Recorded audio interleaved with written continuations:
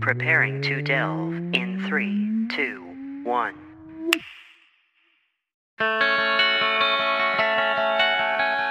You know, you roll the ball around and you get bigger balls. Maybe that's not how I want to phrase it. Anyway, the point I is... think you should clip that and put it at the front of the episode. Yeah, that's the front of the episode. Okay, great.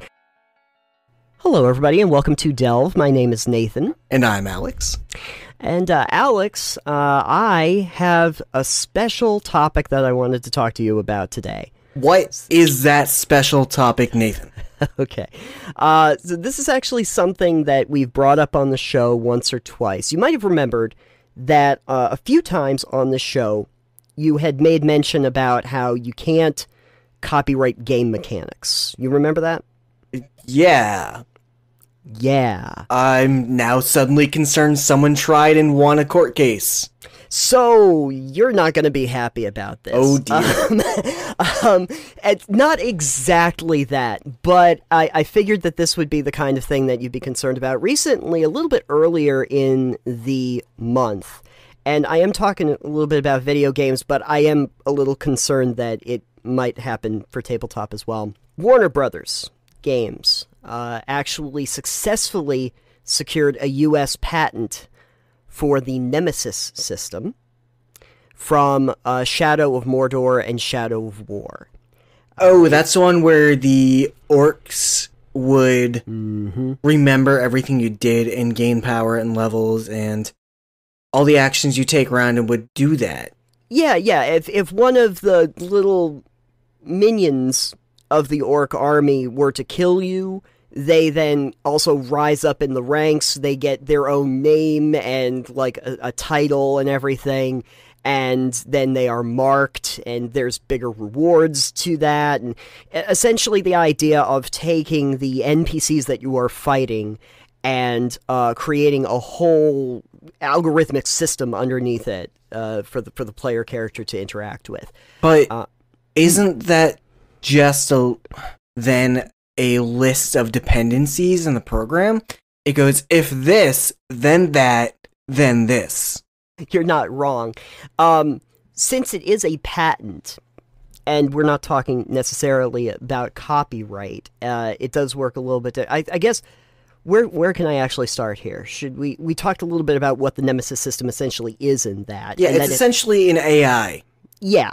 It's a program that basically determines AI actions in the game and the hierarchies. Like, I have Shadow of Mordor, and it's like, if you set this guy on fire, he's gonna be really angry and retreat because he hates fire. So it's a list of traits or things that can happen, conditions, triggers met, and outcome. They have a little bit more of the abstract of what the actual patent does, but they're talking about like methods for managing non-player characters and power centers in a computer game based on character hierarchies and individualized correspondences between character traits or ranks and events.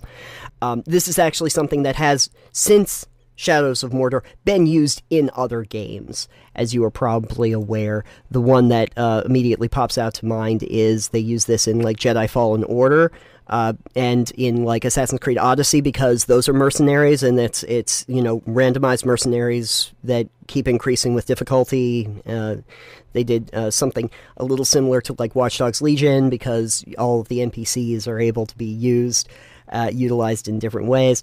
But that kind of idea has been utilized in other ways. It is indeed a patent. We're not talking about copyright. Why don't we just for clarity, let me just explain a real basic difference between copyrights, patents, and trademarks. Okay, yeah. No, I was gonna ask if we could do that because I want to be clear here. Yeah. So, here is the description that I was able to pull up. Copyright is an automatic right which protects original literary, dramatic, musical, and artistic works. A patent is a registered right that gives the owner exclusive right to features and processes of inventions. And a trademark protects logos and signs that are used in relation to a particular type of product or service. Right. So, essentially, your copyright is your intellectual property. Patents can be things that you want to register as individual features, and then trademarks would be like if you want to put up your logos and your signs and all of that stuff that is related to it. Right. And say the Nemesis system, I'm sure they can trademark that once it's patented as its own thing. I think that you can do that. Do not quote me. I assume since it is now its own feature, its own thing with its own name, you could then trademark it. If you want to trademark essentially the Nemesis, if you want to put that on it, that it is the Nemesis system, in particular, that might be a trademarkable Right. thing. It's like the D20 systems. Right. Is a trademark. This is what this thing is, but it's not patented. That's a lot harder because that would be under copyright instead. Yes. But this one is really interesting because I know, like, you can patent physical objects, obviously, like a microchip. I don't know. Like the Wright brothers patented the airplane, or their version of the airplane. You know, and anyone who built it, anything similar to it, you know, I believe there's fees and stuff when you use a patent. You have to pay XYZ for use of that product or feature. I can help you out a little bit more too with patents here because Sure. I was pulling up a little bit of other important information. So this is interesting to note. There are actually 3 different kinds of patents that you can have. Okay, so you can have a utility patent, a plant patent, and a design patent. Now, I'm pretty sure plant patent does not mean Seymour. I was going to like ask if Woodshop that before. was like plants, or like. Okay, so I guess I'll start there. So the plant patent protects new and unique plants' key characteristics from being copied, sold, or used by others. So that they're talking about actually like industrial plants. That's a little different. Okay, we're not talking house plants can't get patented. You're fine. Your Venus flytrap that eats I'm people. gonna get a Venus flytrap now, though, and I'm gonna name it Patent. Okay, that's perfectly fine. I think that is legally. Actually, I'm gonna name it Patent Pending. Patent pending. Yes, absolutely. So that you have a design patent, sorry, you have a utility patent. Let's start there. That covers creation of a new or approved product, process, or machine. Okay, those are probably what you're thinking about, the physical products. It's also known as a patent for innovation, which would bar other individuals or companies from making, using, or selling the creation without consent. The other one is the design patent, which applies to the unique look of a manufactured item. Like if an automobile, the example they give here on Investopedia, thank you, an automobile with a distinctive hood or headlight shape, those elements would be part of its identity, may add to its value, and if you have not patented them without protecting those components, competitors could copy them without legal consequence. Right. And utility patents, too, just other little thing to note, is that they would require the holder to pay regularly scheduled maintenance fees. Right. And they're usually good for like up to 20 years. So that's a little bit of an overview of the patent. So I don't necessarily know if it's the design that they're talking about. I have a feeling that this is more about the actual utility of it, because it's about the mechanics behind the scenes of how it works, the actual process of it. But yeah, it would mean that there's probably some fees attached to it if other companies besides WB wanted to utilize it inside of games. And this is right now just something that's being utilized inside of video games. But as you can probably imagine, there's quite a few people that see this as being a problem. Oh, yeah, I can imagine. Let me see. WB's patent on the Nemesis system, I don't want to read the patent number, is listed as Nemesis characters, Nemesis forts, social vendettas, and followers in computer games. Notably, WB has been trying to get this patent approved since March of 2015. Shortly after the initial September 2014, the middle of Earth Shadow Mordor. U.S. Patent and Trademark Office released a notice on February 3rd that states the patent will go into effect on February 23rd and could remain into effect until 2035. Which makes sense, because that would be what? That would be 20 years past when they initially filed. Yeah. In 2015. Yeah. But that means anyone who's used it before? I guess they're okay, because it hasn't been Well, I mean, it wasn't in place when they used it, so I don't think that they have anything to worry about. But if you had stuff that was in the works that hasn't technically been released yet, does not necessarily mean that they can claim copyright infringement. But if you're talking about like infringement on a patent, that gives you some legal precedent there. Again, we're not lawyers, but this is just the way we understand it. Okay. So I am reading a little bit as we talk. I kind of figured this might concern you. Yeah, I was just curious now. So from Yeah. what's creating the controversy with WB Games' patent on the Nemesis system isn't simply the establishment of a patent then, but from two separate sources. One comes from how broad the patent's language is, which would allow WB to charge competitors for licensing or simply take them to court when they attempt to implement anything even vaguely similar to the individual elements of the Nemesis system.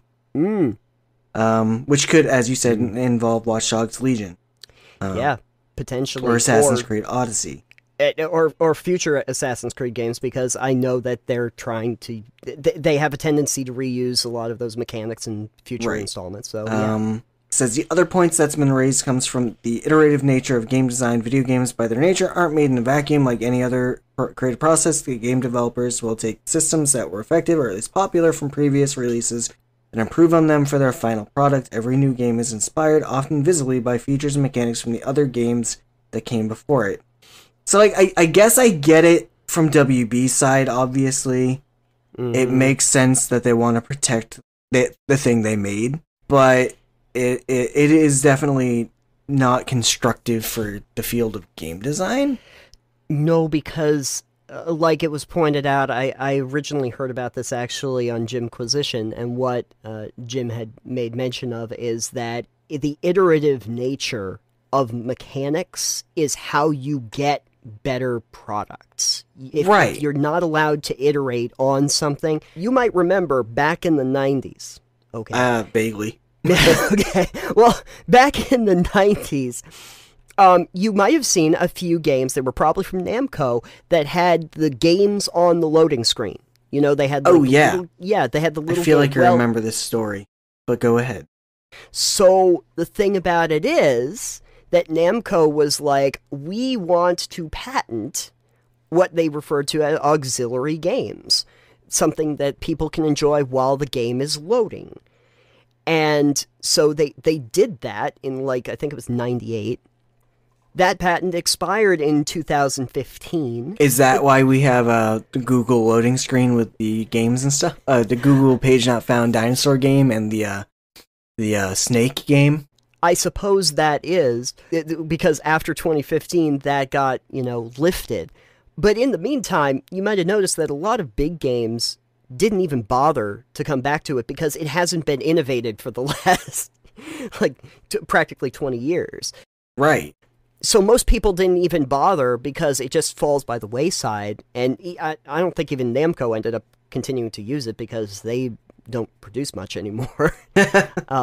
Sorry, but it's true. Name the Namco games that came out last year. No, I'm good. And then the other one that when I was reading this on the GeekWire article, actually, they brought up was Katamari Damacy. Yeah, I think I was probably just reading the same article you were. Yeah. The central mechanic of which is, you roll the ball around and you get bigger balls. Maybe that's not how I want to phrase it. Anyway, the point is... I think you should clip that and put it at the front of the episode. Yeah, that's the front of the episode. Okay, great. It's actually, that whole mechanic is protected till 2026. And like they make note, it's probably the reason you haven't seen a lot of Katamari likes. Because imagine if they tried to do something like this and they tried to patent like a Souls-like as a genre. Yeah. Well, or imagine if Minecraft had patented that. Oh. What the formula that Minecraft has, like the crafting and the I don't think you could do it visually, but building and design aspect out. You could put something out there that's like the design and building in cube forms or something like that. You might be able to cuboid form building and crafting. Cuboid form building. Imagine on the tabletop side though, what if like D&D 20 years ago, 30 years ago had patented the leveling system? We would practically be looking at a dead RPG genre.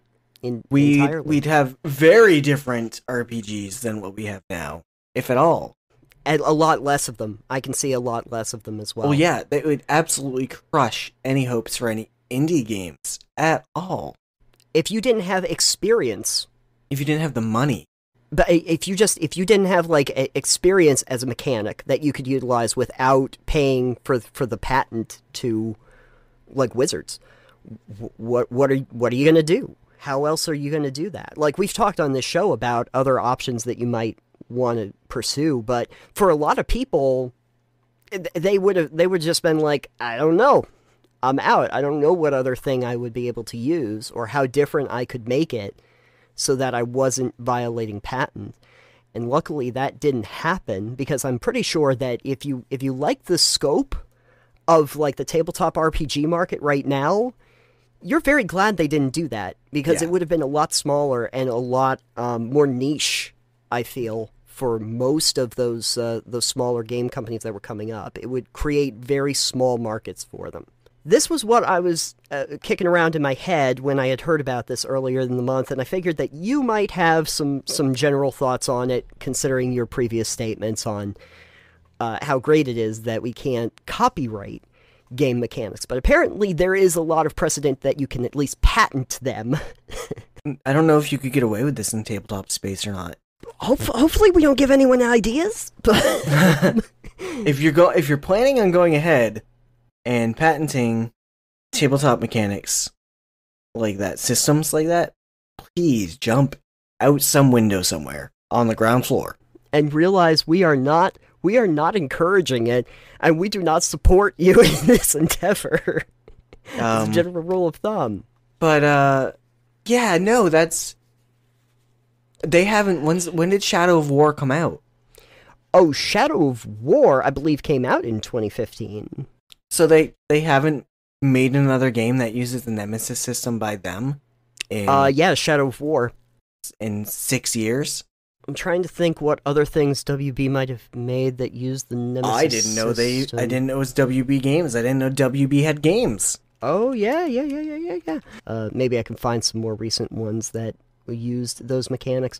The thing I'm mostly familiar with is I believe that they have Rocksteady under their banner because they were doing like the Arkham games. Sure. Yeah, and all the Lego... Oh, okay. Traveler's Tales is their thing. Lego. And yeah. Oh, Techland. Oh, that's right. So Dying Light and those are ones that are still under Warner Brothers Interactive. I'm trying to just see if there's anything that they have listed here that has utilized similar stuff to Shadow of Mordor. I assume no, because you would have heard about it. It would have been great, because that system is really good. It's a really great system. I mean, there have been other companies that used stuff that was similar. I do know that, but not necessarily WB themselves. They used it for that particular brand, but like as I'm just looking down the thing, like Hitman, IO Interactive is actually under them too. But you notice that they didn't actually use it for like the Hitman. Like that, well, no, you're just straight up murdering people that don't come back to life for that. Yeah, no, there is no Nemesis system there. It's not like if Agent 47 dies in that series, that he comes back later and has to put out a hit on the next person. I could almost see, like, if EA had done something like that, they would use it for, like, The Sims. Oh, yeah, they would have used it for The Sims. They would, but interestingly enough, though, since we're talking about EA, one of the games that I'm thinking about that used a similar mechanic is Jedi Fallen Order. That would have been under EA. And they did have a system like that, well, they used some Dark Souls stuff in there too, but the idea of mercenaries that come in and everything like that, and are essentially your nemesis that you have to deal with. They used something similar to that. But now if they came back and they said, yeah, we're going to be doing like Fallen Order 2, and they wanted to use something similar to that, I'm pretty sure that there's going to be something that Warner Brothers is going to say now. Yeah, because now we're not going to see, unless it's by them or someone's gotten the money to license it, if they're even willing to let people license it, we're not going to see anything that has that kind of gameplay. Or that system in place where you defeat someone, or they defeat you and you come back. Considering that it was probably the most interesting mechanic, I can understand that they want to have some kind of an identity for it, but it's also kind of a terrible move. Dick move. It's a dick move, let's face it. It's a dick move. Little dick energy. Very small amount. That you can't use it for other things, or that you're going to essentially like try to hold it hostage. I don't think that's necessarily like, I get a good way protecting your IP, I get protecting your copyright. But when you've done something like that in the field of game design, and it's something people love it. And for that, it's sort of like, I think people have a tendency to forget how they got there, to be fair about stuff. Like we often talk about, like we've talked about it in the past, about Disney continuing to expand like licensing their copyright agreements so that they can keep essentially Mickey under public domain, becoming public domain. Yeah, without becoming public domain. But it's one of those things where they apparently forgot that most of their library and most of what they've done is iterating on something that was a previous work. Right. Or remaking a previous work. Most of their animated movies were literally just stories that were already told by a writer beforehand that they then took and made something else out of. Right. And then they wanted to lock it behind doors so nobody else can do it. So it feels like it's sort of that kind of energy that's being put into stuff like this. And it did worry me because I started thinking about that. Like when we talked about like a D20 system, like our natural assumption there was, no reason to worry about it because you can't copyright the game mechanic. But could someone patent the use of a 20-sided polyhedral as a methodology to determine success or failure in a tabletop RPG? And would that mean that somebody had to pay a license for it if they decided to use that particular die? The thing there is that if they did, there's so many options for people just to go, all right, we're not going to use it. We have other options. Like, you're going to be the only ones using it, and if people might not like it, and they might stop buying your product because they don't like that move you made. Or they might take your product and just, strip everything aside from that. And the thing that I always find fascinating is when people try to do these moves and you can automatically see how it is going to hurt them in the future. And the way I see this is, one, people might not just want to buy the product because they think that it was, again, a dick move. Like, we're just gonna say it. But also, consider this. Like, let's go back to Katamari Damacy for a second. Yeah, you haven't seen a lot of Katamari likes, but you know what you also haven't seen? A lot of Katamari Damacy games.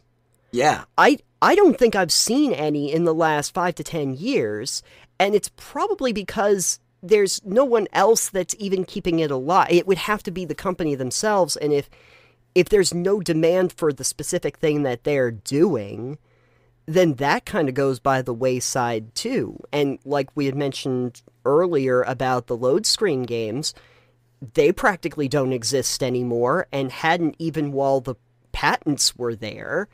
So you've essentially put the barrier of entry high enough that nobody innovates on it, and therefore it just becomes a dead mechanic. Yeah. You put this barrier to entry for this thing that you made, and then you're also not going to use it. Right. So right. You're just gatekeeping yourself and everybody else from having fun at that point. Yeah, exactly. Exactly. It's kind of like, oh, we built a wall around this kitchen. Oopsies. We built it from the outside and there's no door to get in. We're stuck out here too. we can't get into the kitchen now, so what are we supposed to do? Yeah, it's like when you there's a lot- accidentally wall your Sims into a 1x1 room. Yeah, no one would try to do that. You put them in Nobody the would. pool and you take the ladder away. Nobody does that. No one at all. But yeah, I worry about that because I'm also looking at WB's other things like Dying Light. I like Dying Light a lot, and that's under their banner.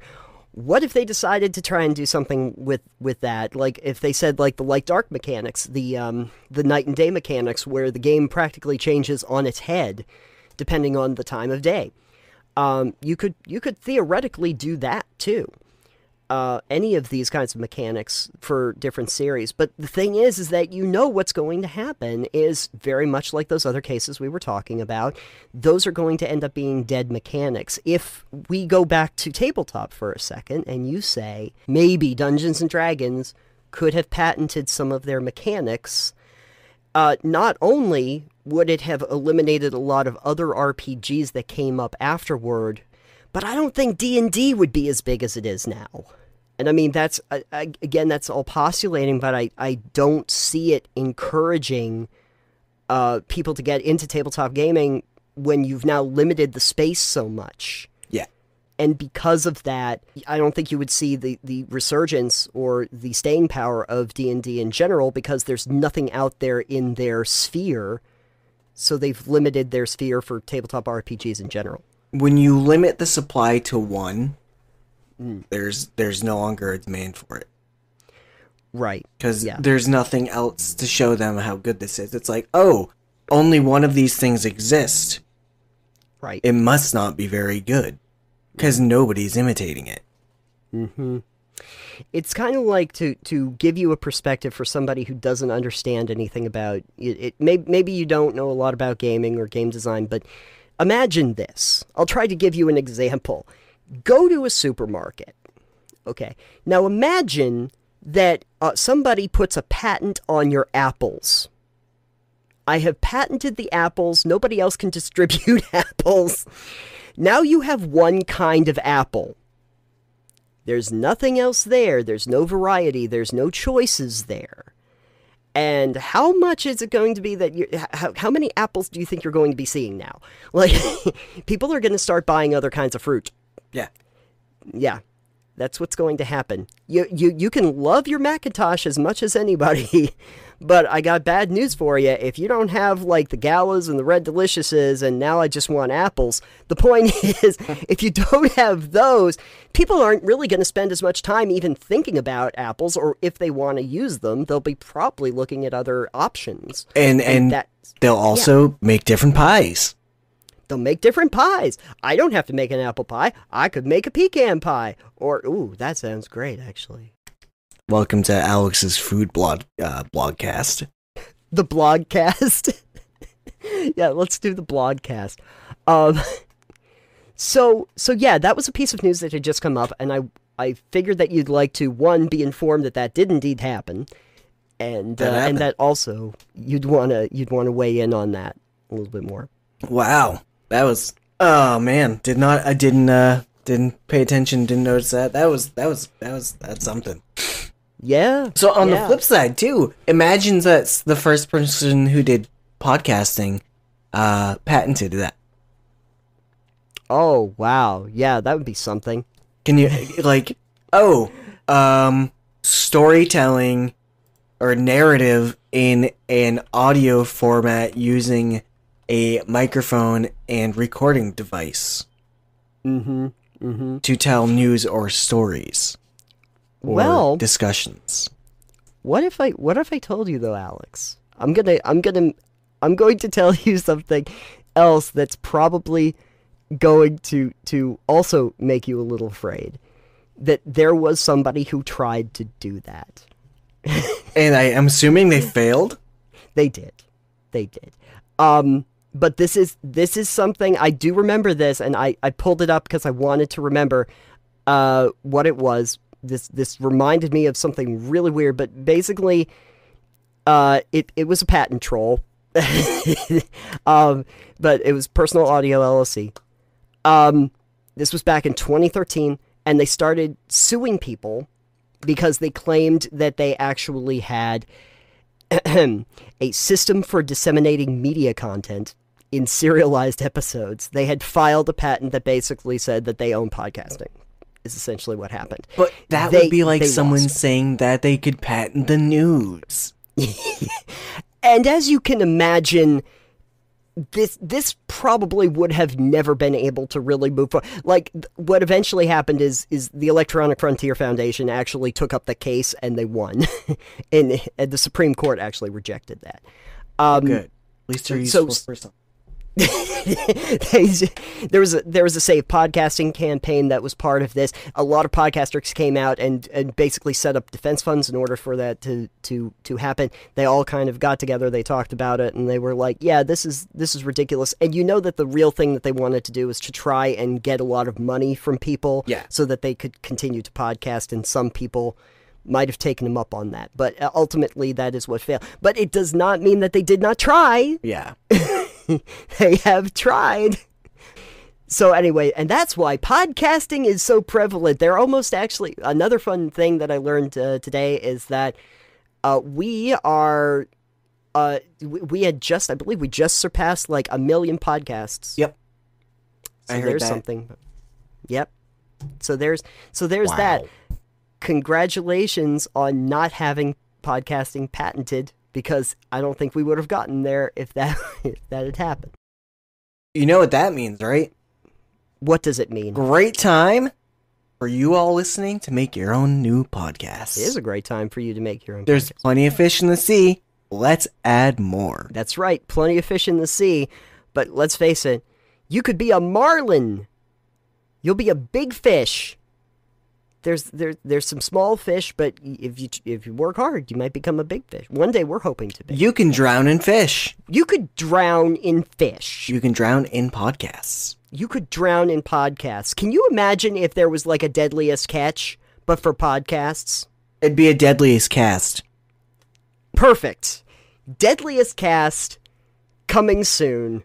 Please make that happen. If it isn't already a thing, it probably already is. But man, that's too good. That's too good. So yes, anyway, so since podcasting is not currently patented, and we are still able to produce episodes, you might be interested to know that we've done quite a few of them. And Alex, if anybody wanted to hear any of those podcasts, where could they go on the internet? To the ocean. No, you can't go to the ocean. Don't listen to us in the ocean. Deadliest That is bad Cast. form. You can go to delvecast.com.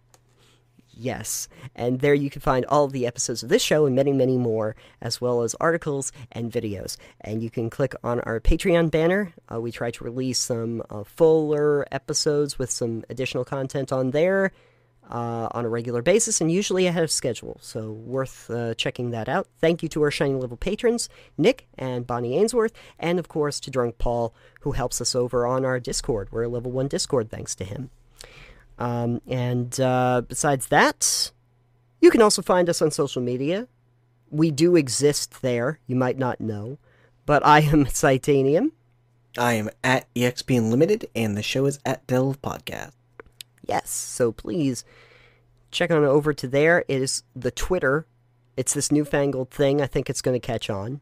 The Twitter. If you go on any of the podcast apps, too, you can actually subscribe to us over on Apple Podcasts, on Google Play. You can find us on Spotify. You can find us basically everywhere podcasts are sold or distributed. Not really sold. The price tag is $0, so really, what are you waiting for? Enjoy. So, at any rate, since we have not been patented yet, I think we're free to say whatever we want at this point. That's how that probably. works. I don't think that's how it works, come to think of it. I guess if we were patented, other people couldn't say they were us. See, I'm just wondering now. Ooh, this is scary. For B-roll, for, you know, after the episode audio, if people are still listening, Yeah. If something you enjoyed playing or used, like, for some of our game design friends, what if that mechanic that you were trying to use to make your game was patented and you couldn't use it? How would you change that system.